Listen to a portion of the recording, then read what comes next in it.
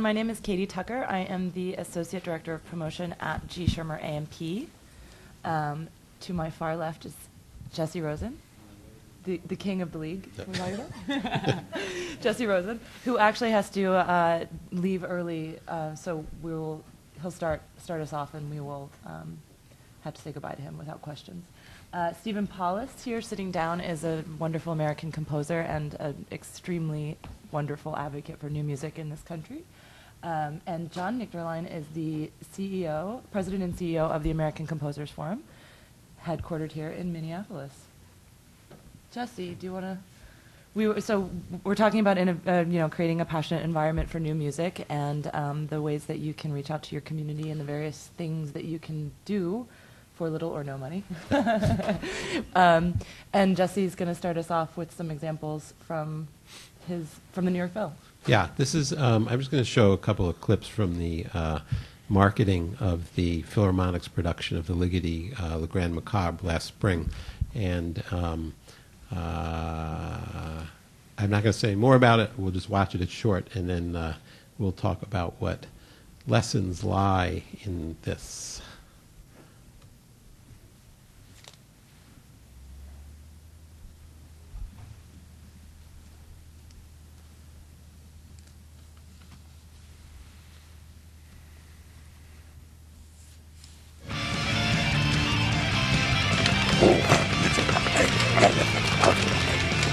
You're never any good at this song. Sadua, Jonas Trikas Raza Eidis. Yeah, were those your formative years? Zakonec, Zizbo Baje Kastera. Oh, stopa! Yes. Pay up. Zoka Tonaga Gilbata. Du Blazis? You're on.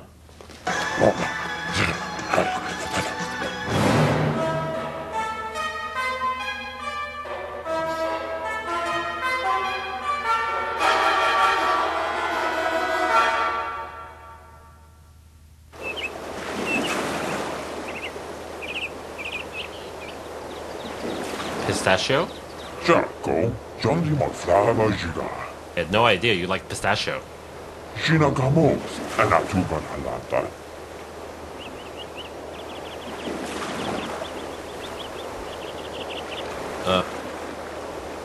You got a little something. Bizna. All right. Oh, Marscott.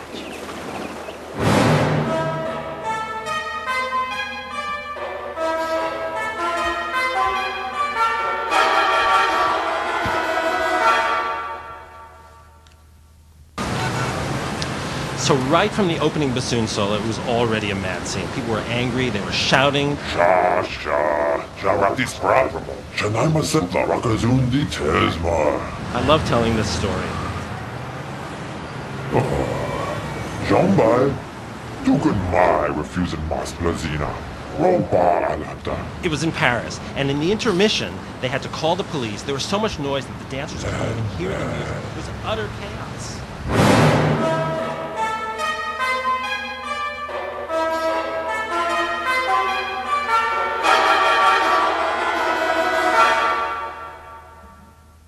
I decided, okay, let's get everybody together in a room and let's talk about what this is and where we're going with it and how we can think of interesting, innovative ways to get the information out. Well, it was the first such meeting that I called, and I remember thinking, can I do this? Am I allowed to call a meeting? So this was the social media campaign, and for any of you who don't know, the context behind this was that 3 weeks before the first performance was scheduled, Avery Fisher Hall had only sold 30% of the available seats, and Alan called a meeting of the senior staff and said, look, guys, we've invested a lot in putting on the show, and I don't want to do it before an empty house. Now let's put our heads together and figure out what we're going to do. And I want to come back to this in a few moments, but first, just some general observations from the inside the orchestra perspective of what I think is necessary to create a successful environment for new music. And I would say that, firstly, that it requires an institutional commitment, that it requires a board that values new music performance and is prepared to support it with all of the attendant risks and resource requirements, and that not having that will be a significant barrier to being able to be successful. And secondly, I think it requires a long-term commitment. And when you look at the communities that have developed audiences that are trusting and prepared to take a chance on works that they haven't heard before, it's usually after a long, long time of building up that trust from a kind of programming and audience development that leads to that. And you know, if you think of Michael Tilson Thomas in San Francisco, when he got there, he began doing a lot of new music. But of course, you know, he was following a tradition, and that even though his predecessor, Herbert Blomstedt, was not particularly, that wasn't the center of his interest, the San Francisco Symphony was the first, really one of the first major orchestras to have a composer in residence, John Adams, even before Meet the Composer had created their composer in residence program. So, you know, this is an arc of, I don't know, 20 years, so that when Michael got there, there was already some considerable momentum and appetite. So people need to be thinking about this with a long time horizon.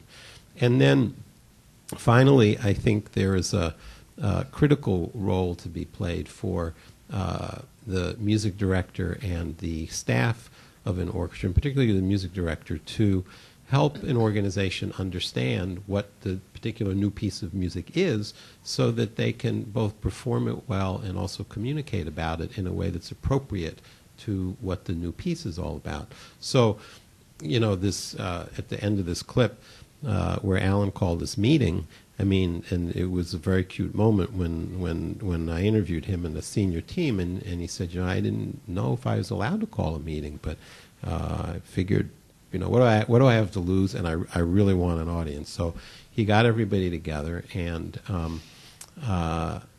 he said, we have to have an audience for this. And not he, but really the senior team then began to brainstorm, how do we do this? And one of the very first things that they did was they sent the staff down to the workshop where all the sets were being built. And the guy, I forget the guy's name, Doug Fitch. Yeah, Doug Finch, who developed this whole thing. They met with him. They saw the conception. They could see it, touch it, feel it, and begin to get some idea of what this piece was about. And it's an absurdist piece of music. It's kind of over the top and pretty wacky. And so the idea of the social media campaign that you saw in the videos emerged very much out of this understanding of how the New York Philharmonic, you know, what they thought this piece represented, and consequently how they wanted to communicate about it. And so the humor is completely consistent with the work, and the social media dimension was highly effective.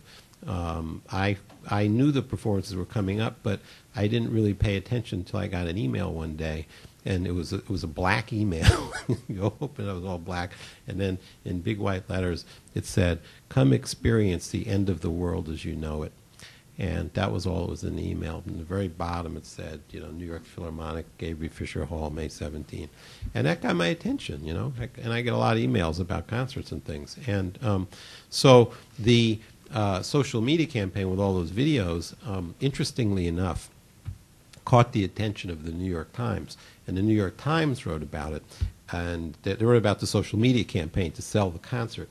And when they did the analysis afterwards about what drove people to the concert, the highest single thing was still the New York Times article about the social media, which was kind of fascinating. But the punchline of the story is they sold out all three performances. And so they applied a set of practices that were appropriate to the piece of music, that had the complete endorsement of the music director and the force of the music director, and a creative promotional campaign that was very much in touch with what the reality of the piece was about. And the last time we did a session, Katy said that they have another big operatic production coming up this spring, and it sold out practically before they even announced what it was. Yeah.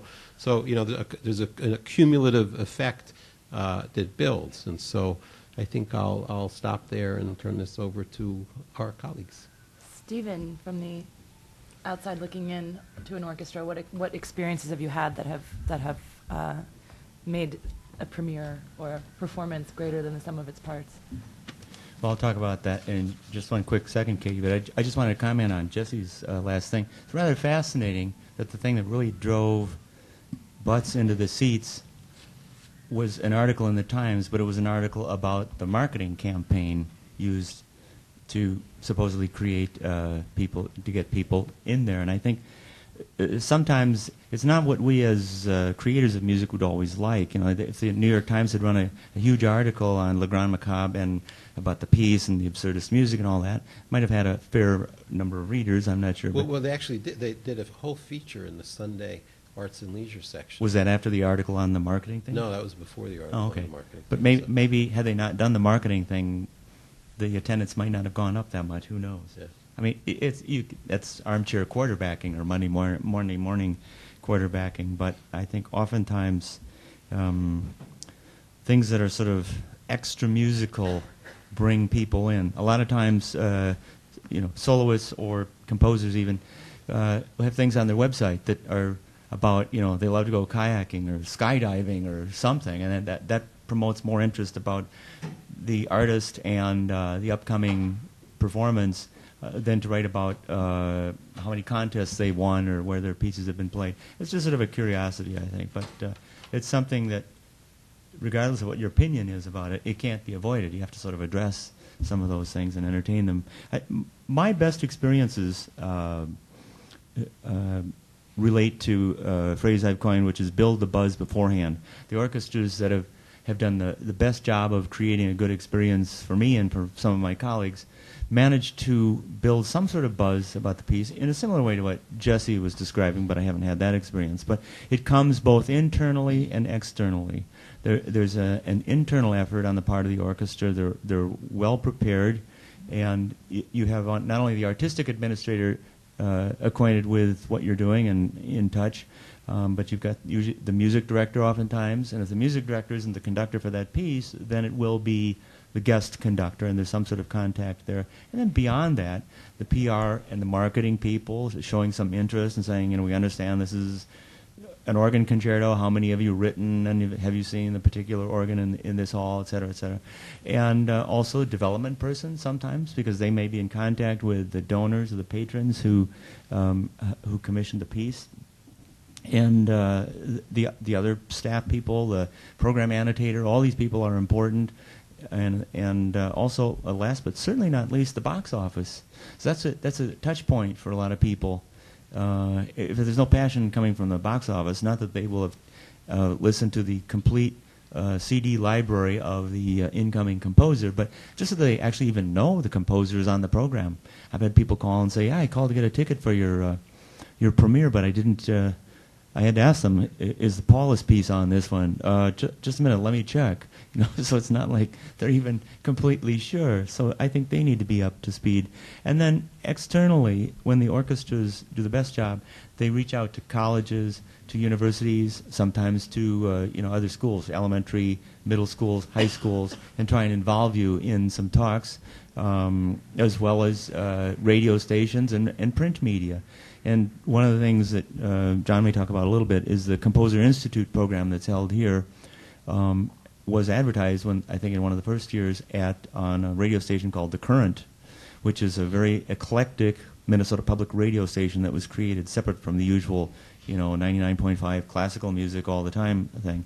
And as a result, that advertising has brought in a different audience. You can tell just from the buzz in the audience that these are not people who spend their days usually listening to Brahms 4 or a Chopin Polonaise. So, but that's great. And as I said to one of the audiences where I attended one of these concerts, and some of the questions clearly were brand new. They were like, wow, where would you think of that? How would you think of that? But these are people for whom this music was totally unfamiliar, even the legacy or the history of it.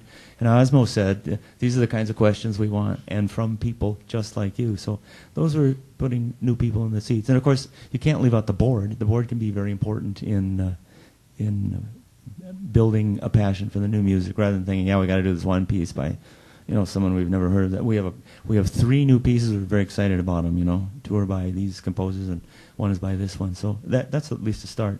Sure.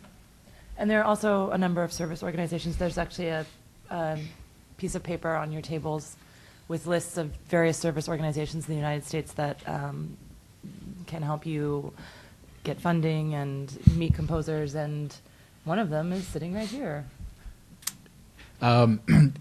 The American Composers Forum is based here in the Twin Cities, and I think when we talk about creating a passionate environment, one of the reasons I think things are pretty cool in the Twin Cities is that this organization has been around for 35 years. It was started by my friend sitting here to my left and his other student friends when they were at the University of Minnesota 35 years ago, and they had no idea when they were creating that organization what it would become.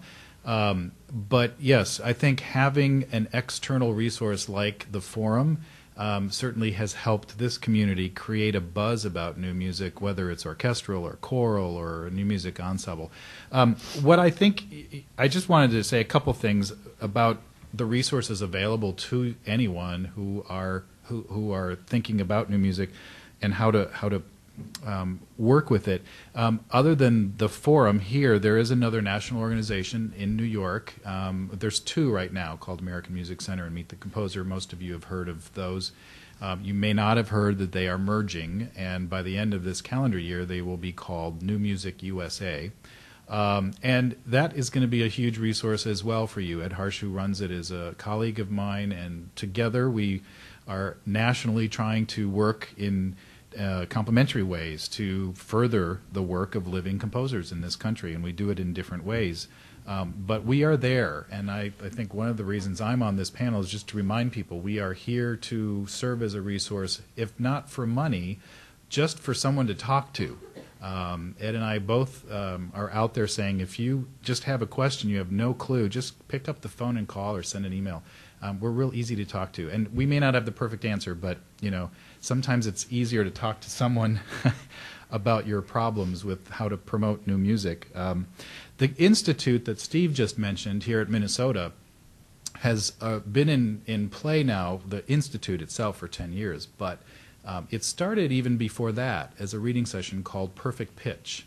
And all it was 2 days of readings, and 4 or 5 composers were chosen. They came in, and the orchestra used some unused services for a reading, and then everyone went home. And then, of course, it grew into the Institute, which is now a week-long thing that ends with a concert that is now generally attended by about 1,500 people here in the Twin Cities, and it's become an event, a cultural event in the town. And I bring that up simply because I think, building on what Jesse said in the beginning about long view, taking a long view about new music, I think is really critical. I think it's a strategic decision for any orchestra and should not be thought of as just simply, what am I going to program next year?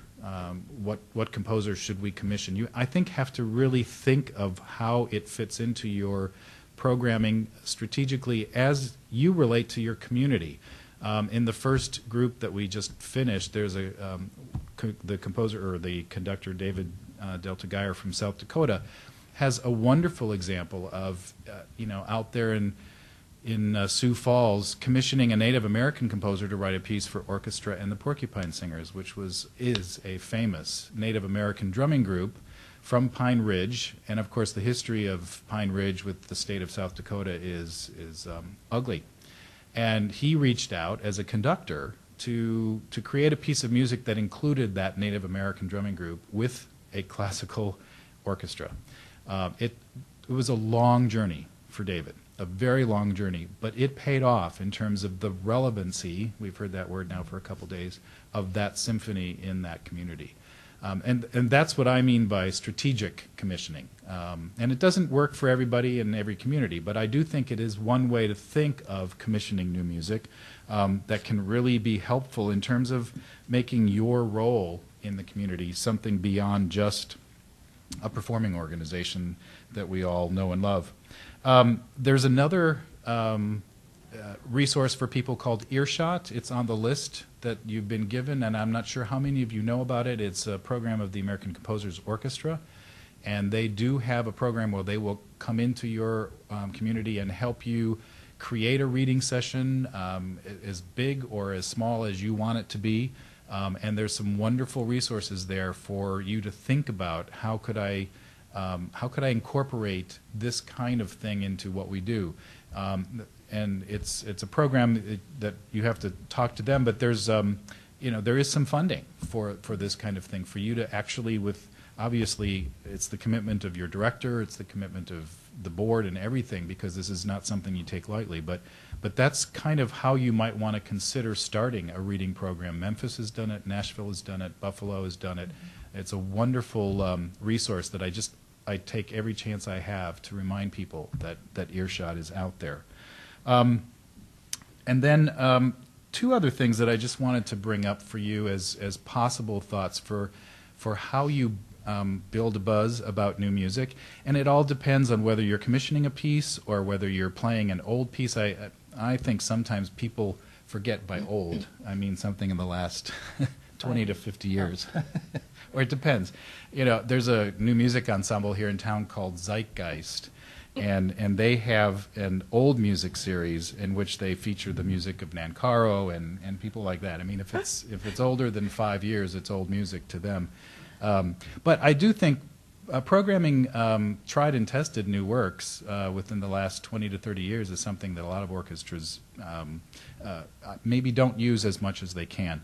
But in terms of commissioning, the other thing that we talked about in the first session is commissioning clubs. There's one here in Minnesota that was started 20 years ago. I think it was probably one of the first. One of the couples of the commissioning club here is sitting right at this table, David and Judy Ranheim. And it was a very certainly prescient and innovative idea back in '91 that 6 couples would get together and create what is in all, by all measures, an investment club. They each put in about $3,000 a year, and then they have a kitty of money, and they duke it out. They decide. Each of the couples comes with an idea of why they should commission Composer X and where that commission should be premiered, who's the performing partner, and it's been an amazing journey. They should tell you about it. They should have their own panel here sometime, because there's some great stories of how these people literally, I think controlled chaos is the word I've heard very often for their meetings. But what it does is create this core group of people who is really committed to a piece of music, and the partnering performing organization can utilize that as a way to build the buzz about what they're doing. And so I think commissioning clubs, if you don't have one in your community, think about starting one. It always takes a leader. It takes someone to get the ball rolling, and there's a time commitment obviously involved. But I think in the last 20 years, commissioning clubs are no longer new or innovative. But I think there's something to continually remember, as well as the newest, I don't even know how new it is anymore, micro-commissioning projects. Bang on a Can, of course, started it.